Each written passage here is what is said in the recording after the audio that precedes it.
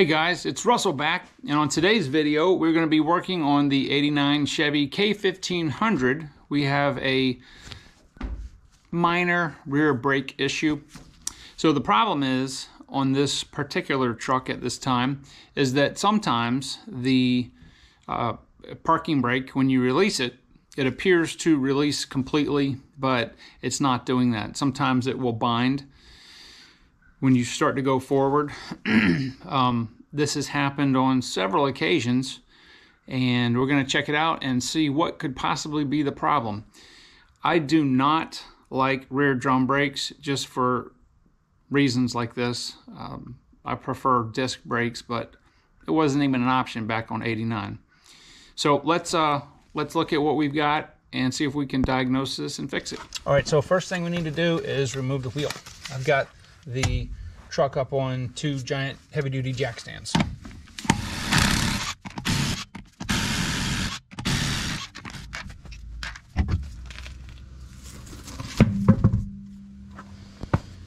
All right, so here is our brake drum.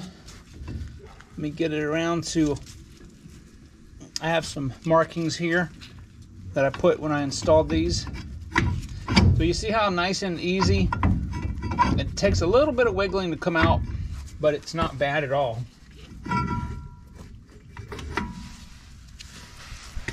Okay, so here we've got excellent shoe life left on both sides. Got a lot of dust in there, so let's get this cleaned up. So I'm just using normal brake parts cleaner. This is non-chlorinated. I prefer chlorinated because it works better.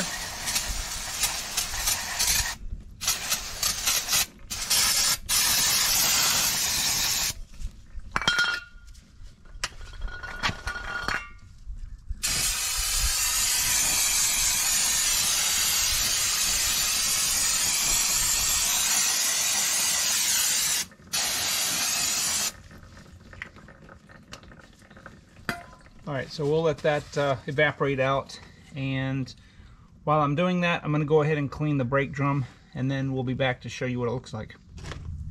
All right, so on careful inspection, what I found was this spring right here. As you can see, I'll show you right here, had popped off of this end. So it just goes right there, and then I need to get some pliers, and this is what actually holds the pad with tension on it, so that when the emergency brake is released, it yanks the pad back. There we go. All right, so that is the best way to do it. Is just take some small needle nose channel locks, just grip it right there, get it all the way. There is enough room in that little slot that if you get it in there and take the tip of the screwdriver and just drive it home, it should work. All right, so now let's see what this is supposed to do. I'm going to put the emergency brake on.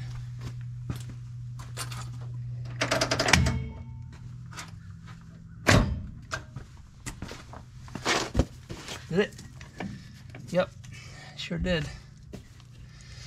All right, so since I'm already in here, I'm going to pull the shoes back just a little bit, and there's several points, 3 points on each side that I'm going to use some brake lubricant on to help the shoes slide a little better.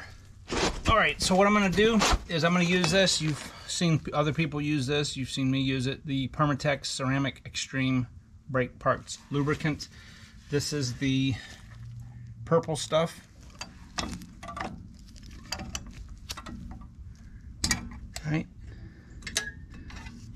just like that, and that'll give me plenty of room. There's a place right there. All right.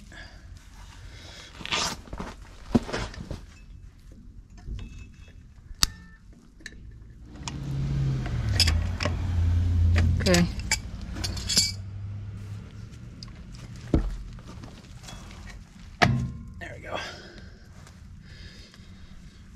Alright, so I'm going to do the same thing to the other side.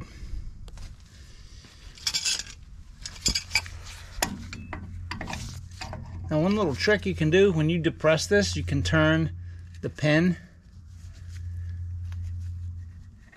in the back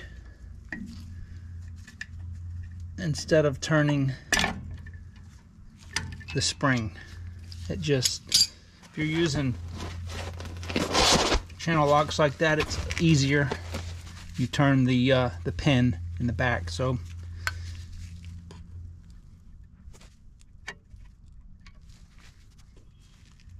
okay, there we go.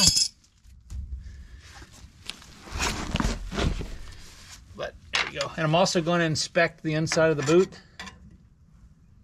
Just pull this back a little bit. Make sure there's no wetness in here. There's not.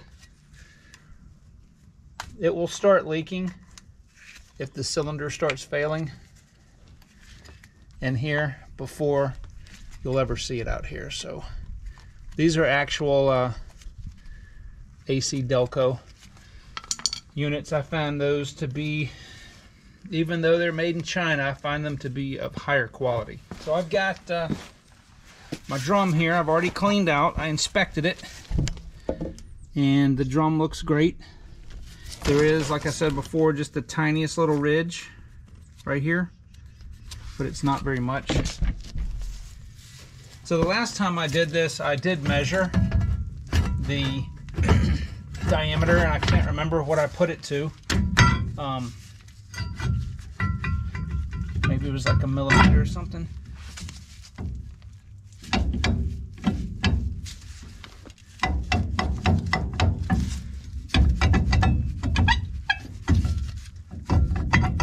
So if I can slide it like that, still slide it off. That's about as tight as I need it.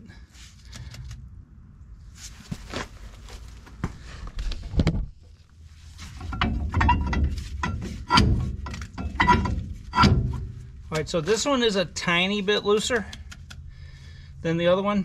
Let me show you how to, I like the way the tension this one's adjusted to. So let's adjust this one so that it's the same.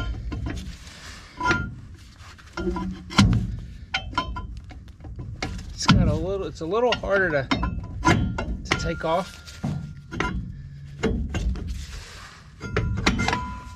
at the end right there.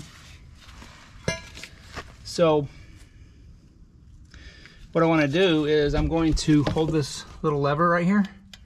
That's your adjuster. Every time you operate the parking brake, this will grab one of those teeth and move it down. All right, so if we rotate it this way, if we rotate it with the way the adjuster would do it, like this, all right, I just tighten it a little bit. So what I'm gonna do is I'm gonna hold this, and I'm gonna go backwards. Couple of teeth, or notches I should say. Now going backwards is not as easy as going forwards. Alright, so I did about 5 teeth. Now you have to get this thing on perfectly square. Like that, see? So sitting down a lot of times is easier. So you can see it. So now it's about the same as the other side. Okay. So I'm good with that. All right. So I'm gonna show you guys a little trick. If you've got heavy tires and wheels, these are just 245. I don't know, what are these? 245. 75 16s. These are really heavy tires. These are load range E, so they're like 10 ply, so they're very heavy. There we go. And then all you gotta do is get one on there. Obviously, if you have a lift, you wouldn't care to do that, but if you've got big 33s or 35s, you got a Jeep, whatever, use that, and that'll save you from having to punch over in a squatted position to try to manhandle the wheel and tire assembly on.